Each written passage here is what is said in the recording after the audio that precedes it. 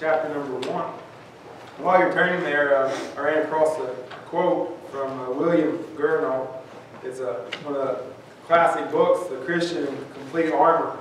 He says, "A hypocrite may show some mettle at hand, some courage for a spurt in conquering some difficulties, but he will show himself a jade at length. He that hath a false end in his profession will soon come to an end of his profession when he's pinched from the toe where the corn is." I mean to call to deny where his heart aimed at this while. And he has a way with words, Brother Newell does. He said that a false profession will go along as everything's going smooth. When you get pinched where the corn is, then they'll fall away. I thought that was a pretty apt way to put it. Ephesians chapter number 1. And we'll start in verse number 7.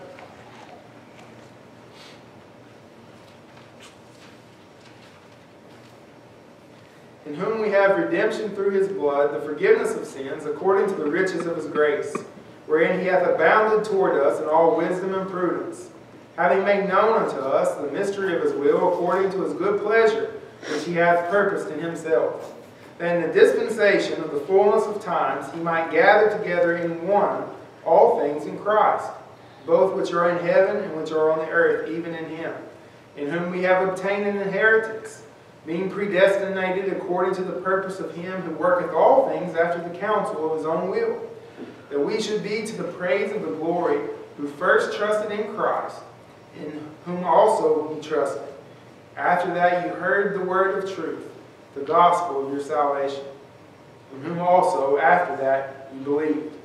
And let's stop there and we'll go to God in prayer.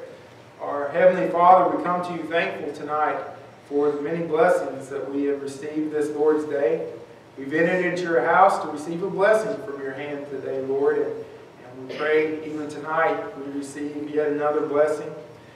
Whatever we need, Lord, we ask you to provide that, our spiritual needs here.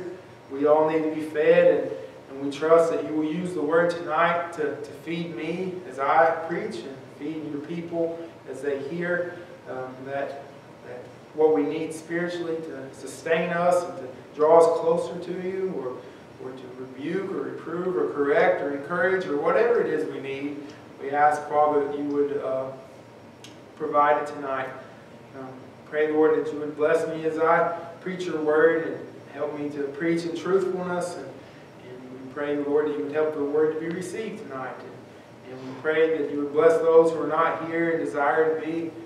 Sister Brenna's back hurting, and if James and Pat are traveling, we pray that you bless them and all others who desire, and be with those who are not here and not concerned, Lord. We pray for them. Give them a desire to be in your house. We pray, Father, you bless us and keep us and watch over us. Thank you in Jesus' name. Amen. Amen. Well, I love to think about the gospel. The gospel, of course, is the good news. And I love to think about the gospel. I love to think about what it means. I love to think about its simplicity. Well, the gospel is in its essence, a simple message. Paul was worried that the church in Corinth would be deceived by the subtlety of Satan from the simplicity that is in Christ. I love to think of the gospel's perfection. I love to think of its beauty.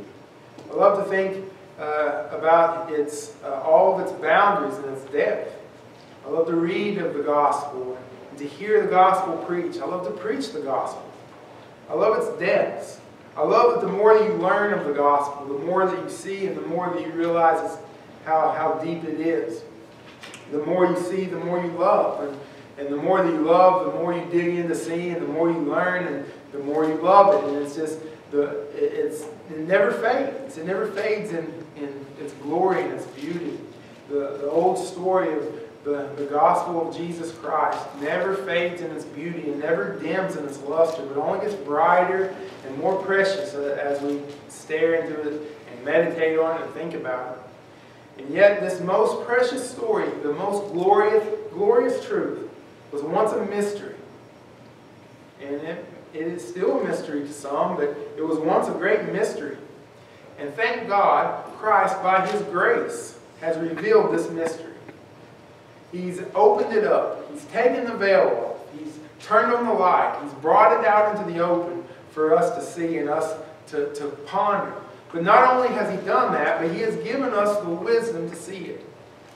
You know, for the Jews it's foolishness, for the Jews it's a stumbling block, for the Greeks it's foolishness. But to us, we know it is the power of God. And He has given us the wisdom to see it. You know, we can preach the gospel and make known the gospel of Jesus Christ, and people can look at you with a blank stare and they don't even care or know what you're talking about. But to those who God gives the wisdom to receive it, it is the most glorious thing that we could ever comprehend. Christ gave us the ability to understand His plan and His purpose of the gospel so that we can believe and have faith in the work of Jesus Christ according to His plan. That when it's in time, He will make all things one. Those who were given to Him, that He graciously gave faith to believe, having been predestinated. He does all these things after His own will. And tonight we want to look out for a little bit the understanding of the mystery of the gospel and wisdom. And we've been studying this for a while, and I was telling Crystal, I said, well, this is probably the most difficult part to kind of break up of the book of Ephesians, and I'll be gone, so that'll give me an extra week to think about it and pray about it. And so in God's providence, as this morning, we don't get another week to think about it and pray about it.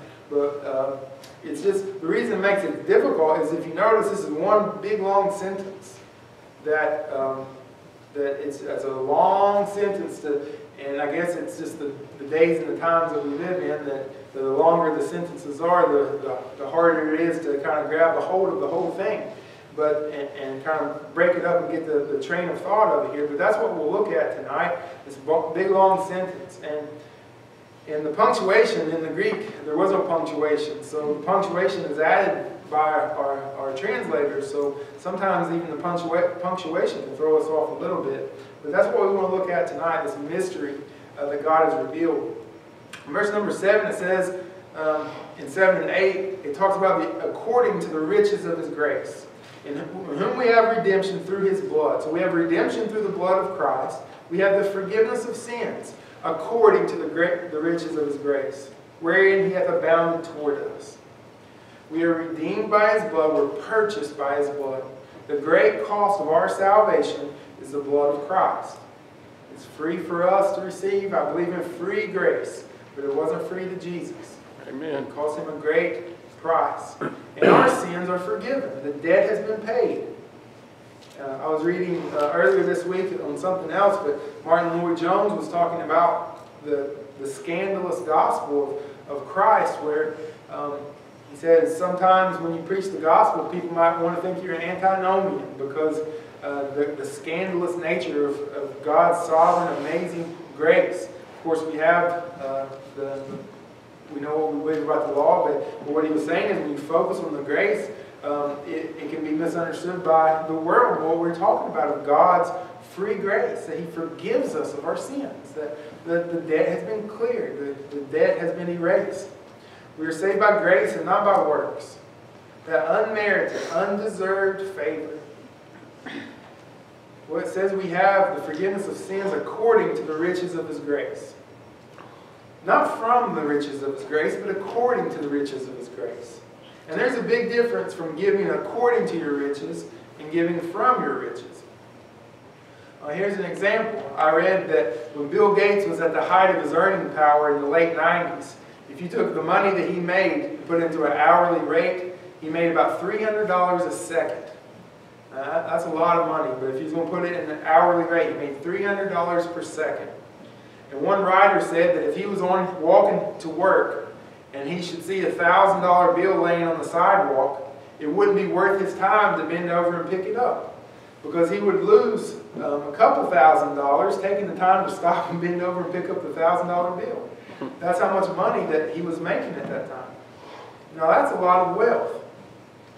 Now, if Bill Gates was to give you from his riches, that would be one thing. But what if he gave according to his riches?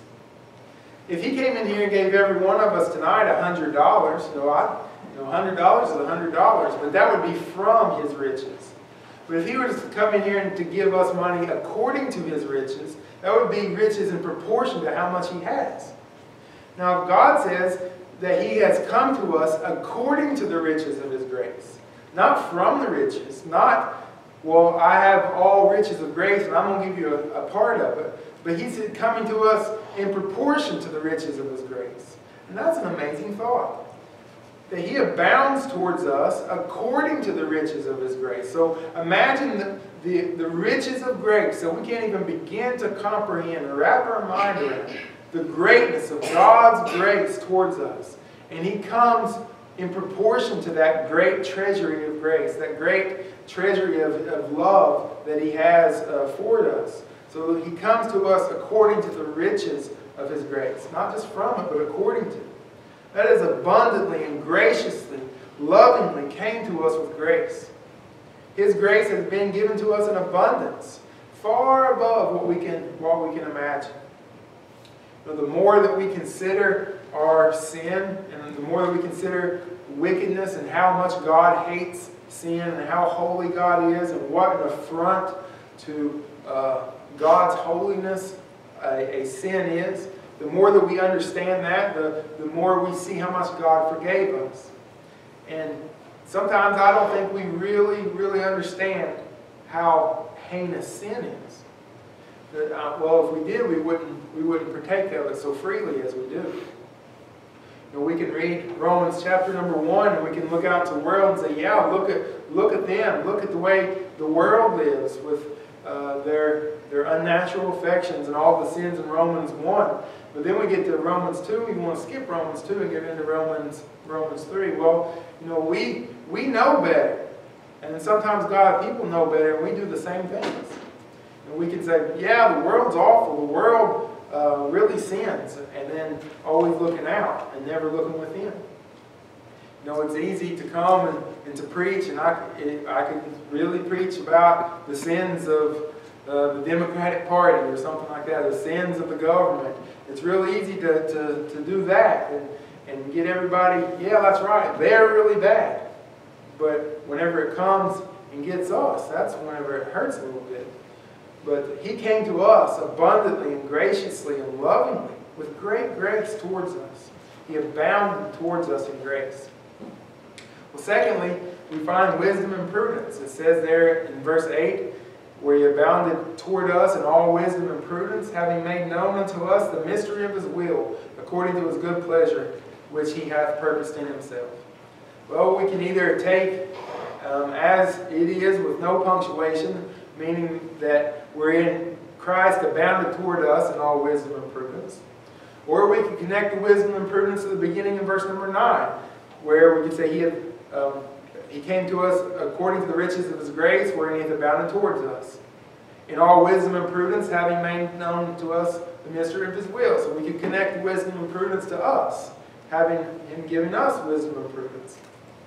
So it could mean that God's grace was given according to his wisdom, or it could mean that God's grace towards us is that he gave us wisdom. And I wouldn't argue with it either way, but I believe that it is, in the context of the passage, the stress of it is the wisdom and prudence is what God gave to us. Now, God is wise, and the plan of salvation is wise, and Christ is wisdom personified, and he is the wisdom of God. But if we read it here, what I believe it means is that in all wisdom and prudence, having made known unto us the mystery of his will. That part of God coming to us with graciousness is him giving us the wisdom and prudence, having made known unto us the gospel. So that's what I believe it's saying here, that wisdom is the skill in living in the fear of the Lord. And using God's word and revelation to live in light of that information and knowledge is wisdom. Is taking what God has told us and living in that light. Prudence means to understand, or discernment, or the knowledge of God's will. So working out in the application of wisdom.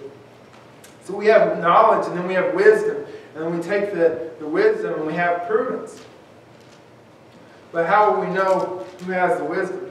Well, I think if we look backwards from the text, it'll make some more sense to us. That if we start at the end and keep going back a little bit, we can see it a little bit more. We see that Christ has fulfilled all of this according to his good pleasure, wherein he hath purposed in himself. Okay, so Christ has fulfilled all of what he wanted to do according to his good pleasure. Now, he didn't do it out of prudence. He didn't fulfill everything out of prudence, but he fulfilled it all out of his good pleasure. And he did not do this out of understanding, but he did it out of his own purpose. So we see that Christ fulfilled all the things that he had set to do. That he did this according to his own counsel of his own will. He did this according to his own purpose. So he didn't do it because he thought it was the wisest thing, but he did it because that was his will, and his will was wise. Now Christ made known to us this mystery of his will. We know and understand this mystery by the wisdom and prudence that he gave us. The knowing and making known is placed upon us. So God made known this to us. And God gave us and gifted us with wisdom of his wisdom. And he gave us the prudence to understand it, knowing what he has already planned out. So that's why I say that I wouldn't argue about it either way, because it is the wisdom of God in salvation. So God wisely mapped this all out, but we have to have the wisdom to receive it. And God gave us that wisdom by his grace. So either way, it points to what Christ does for us. But the knowing and the making known is placed that God is placed upon us. Christ is wise, but he gives people wisdom to understand his plain purpose. So in this wisdom and prudence, he has made known unto us the mystery of his will. Now in the Bible, the mystery is not something it's something that's unknown to us. It's something that has not yet been revealed. So when we read about mystery in the Bible, it's not something that isn't now known, but it's something that was unknown to us. So we don't look at this and say, well, this is mystery. We can't know what God did because it was a mystery. But this is something that was at one time hidden but is now revealed. There's some parallel passages in Colossians chapter number 1.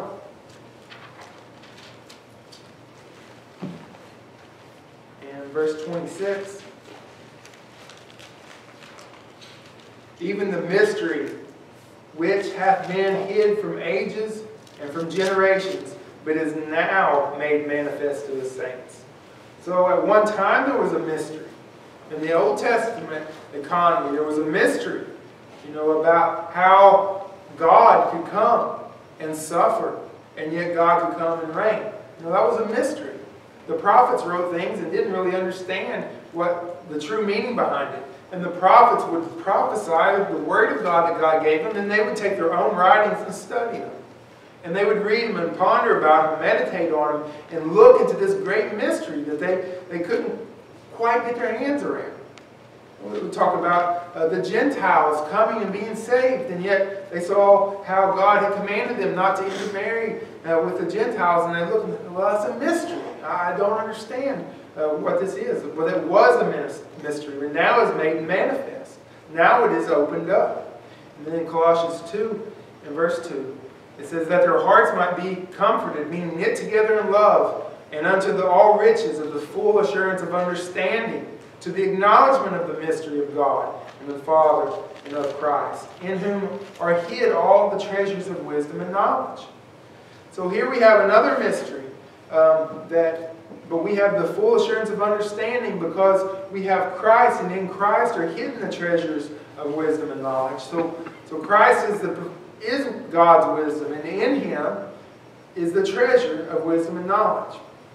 So God has graciously blessed us with understanding into this mystery, wherein we see the gospel, the mystery of redemption. So this divine wisdom has been revealed to us. The cover of this great mystery has been taken off.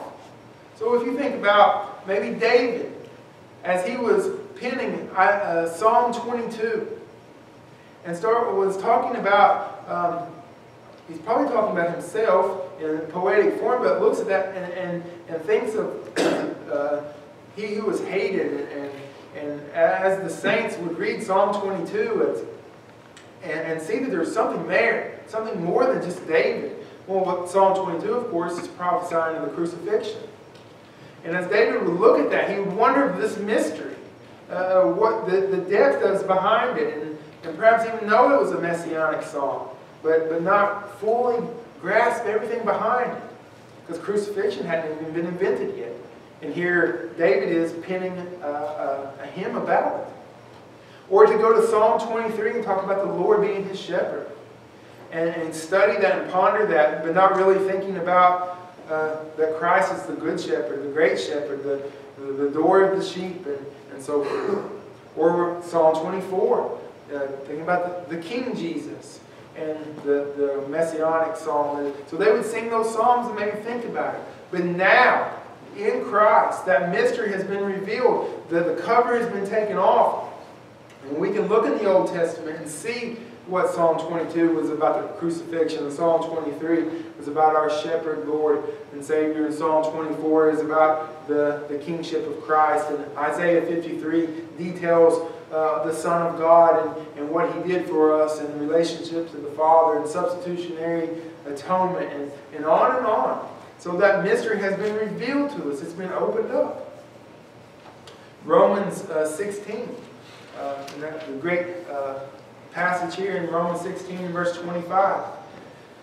It says, "Now unto him is the power to establish you according to my gospel and the preaching of Jesus Christ, according to the revelation of the mystery, which was kept secret since the world began, but now is made manifest by the scriptures of the prophets, according to the commandment of the everlasting God, made known to all nations for the obedience of the faith."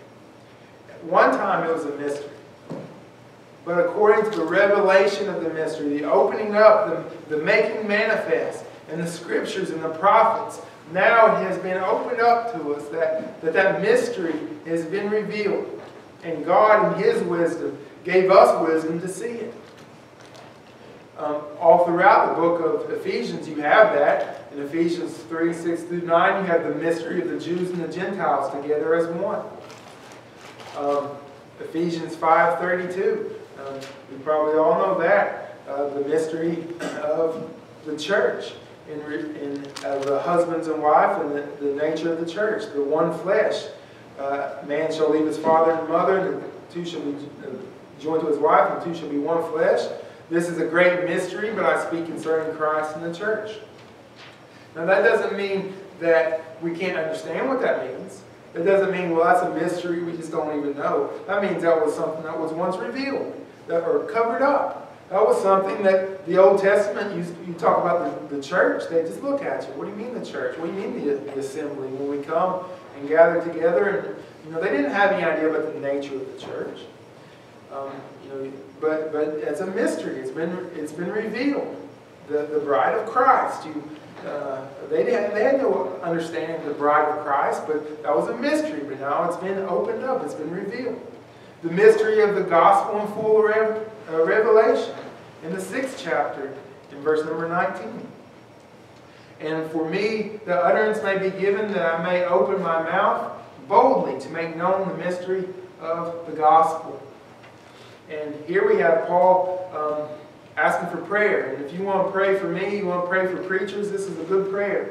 He asked that they pray for him for boldness, for clarity, and for faithfulness. And if you want to pray for me, you pray that I would have boldness, clarity, and faithfulness in the preaching. Well, that's what Paul asked for. But he said that he may make known the mystery of the gospel. So if it's a mystery that we don't know anything about, how's he going to make it known? What it is, it was revealed. He says, pray for me that I have the boldness and I have the clarity of my words, and I'm faithful to make known this mystery. To let everybody know that the cover's off, that the light's been turned on. Here is the mystery of godliness in Christ Jesus. God's made it known to us, this mystery. And the fact that we're not able to discover can only discover only if God reveals it to us, makes it even more of grace. Because once God shows it to us, it's the sweetest of all words.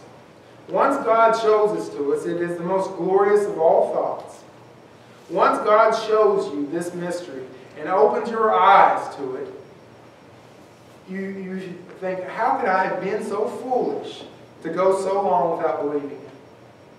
Maybe you had that experience. Maybe when the Lord saved you, you thought, well, how dumb could I have been to not see this all along? Well, you didn't know that it was grace, that God opened your eyes to see it, and He opened your ears to hear it, gave you life, that you can understand these mysteries. But that's common, just to think, well, how could I have been so foolish? It was right here all along. It's like the lights were turned out, and you walked in this building and you didn't know what was in here, and then all of a sudden you turn the lights on, you see pews, you see a pulpit, piano, organ, and you say, oh, I see, it's been revealed to me. Well, they were here when the lights were off, you just couldn't see them. But the lights came on and it was opened up to you. Well, that's what happens when God saves us. He by His grace, brings us in and turns the lights on and shows us what has already been there, what's been there all along. It's new to us, but God illuminated it. And that's what theologians talk about when they talk about illumination. The lights have been turned on, and the light is on now, and we can see what has always been there. It's not Gnosticism, where it's secret knowledge that nobody can know. No, it's right here. It's in a book. And you can go and you can open up and read it for yourself. But it's a spiritual book, and God has to turn the lights on so you can read it.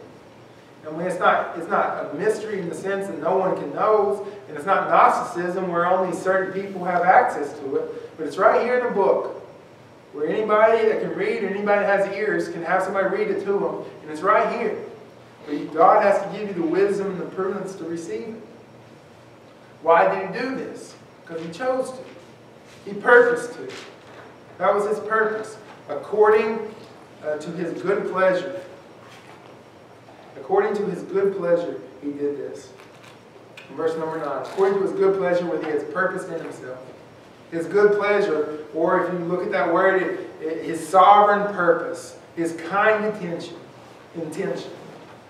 According to His good, kind, sovereign purpose. He determined. He purposed. He exhibited His graciousness to us. According to His sovereign purpose, His kind, benevolent, good intention, God purposed in Himself to make this known. Just because He wanted to. Just because He is good. You know, when Adam died and all men died in Adam, and we were all guilty, God did not have to open these things up to us. God did not have to reveal this to us. He did not have to illumine our eyes and our hearts. He did not have to make our hearts of flesh to receive these truths. He didn't have to. But according to His good pleasure, His sovereign purpose, His kind intention, He purposed to exhibit and He determined to make this known to us. He determined to give us the wisdom and the prudence to receive it. Because He is a good and wise and kind and gracious God. That in verse 10, that in the dispensation of the fullness of time He might gather together in one all things in Christ, both which are in heaven and which are on the earth, even in Him. The Father had given all things to Christ, and when the fullness of times had come, He accomplished all things according to that plan and purpose. So you have God having a plan and a purpose. To gather all things together. So before creation, God had planned and purposed to glorify Himself in this great plan of redemption. God's not making it up as He goes along, but He had a purpose. And the end result is to have all things in one in Christ. So God planned the end from the beginning. He ordained it. And the end was that He would be glorified in Christ and all things would be in Him. And according to His wisdom and His sovereign good pleasure, everything from the beginning worked according to get to this end. We talked about God's providence, and we had one little slice of history this morning that we looked at where God worked in every little detail imaginable to get that one end. Well, that was one little slice of history. You think about the whole of creation. That God purposed and planned the whole of creation. He made a universe to be a stage in which His glory would be revealed. He made an earth and a universe of stars and heavens to be the stage in which He would be glorified in this. He created time and the stars and the heavens and the earth and the seasons. He created all of this, that in the end, He would be glorified in Christ, and all things would be one in heaven and earth, even in Him. So He's going to gather all in one in Christ. All God's people, men and women, and Jew and Gentile, Old Covenant saints and New Covenant saints. We're all in the family of God, and we're all going to be in Him in one. So here we have a reference to the family of God.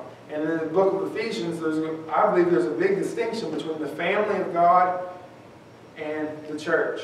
And we don't want to get those two interchangeable, because they're not interchangeable. The church is not the family of God. Though the church is part of the family of God, those terms are not synonymous. So we have to keep those straight. But here we have talking about the family of God being all in one in Christ, even in Him. Then in verses 11 and 12 and 13, we kind of tie it all back together. That in these verses, we find that God talks about His grace, wisdom, and having all things in one. So we've seen three things so far, and in these last three verses we'll look at, He kind of ties it all back together. In whom we have obtained an inheritance, being predestined according to the purpose of Him who worketh all things after the counsel of His own will. Now we should be to the praise of the glory who first trusted in Christ.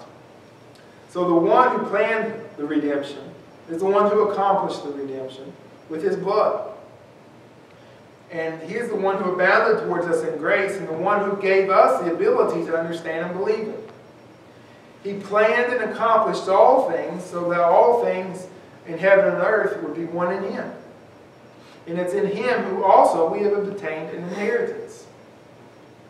Not just forgiven, which is a big thing, and not only redeemed, which is a big thing, but gathered to be together in one in Christ, which is an amazing thing.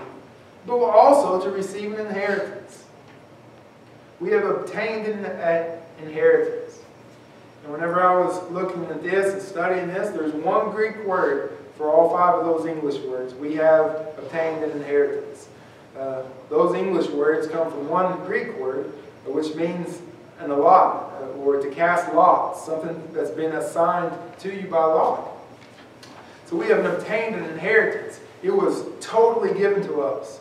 It was out of our hands to get that inheritance. It was something that was allotted to us by someone else. The lot is in the hands of the Lord, and we have obtained an inheritance as an allotment given to us by somebody else that had nothing to do with us.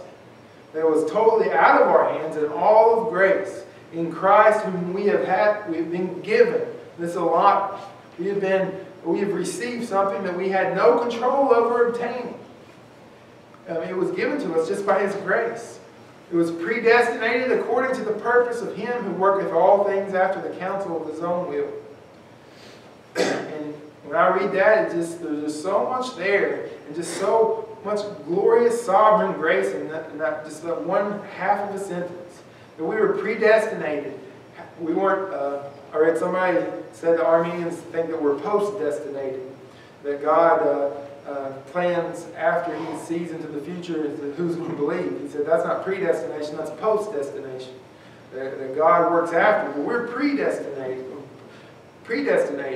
That it was predetermined according to His purpose of Him who worketh all things after the counsel of His own will. So the one that does everything the way He wants to, and everything that He plans comes to pass, He is the one that predestined us to have an inheritance according to the way that He ordained it. It's just sovereign grace after sovereign grace. And every way you look at it, this verse, from every angle, it shows God's omnipotent, sovereign grace in salvation. That He works all things after the counsel of His own will. Not after our will or after anyone else's will, but His own will He does this. His own will, not compromised or not influenced by our will and our desire, but all this happens according to the counsel of His own will. He doesn't counsel with us or doesn't counsel with any other creature, but He works all things after His own counsel of His own will. Why? That we should be to the praise of the glory who first trusted in Christ, in whom you also trusted, that after you heard the word of truth, the gospel of your salvation.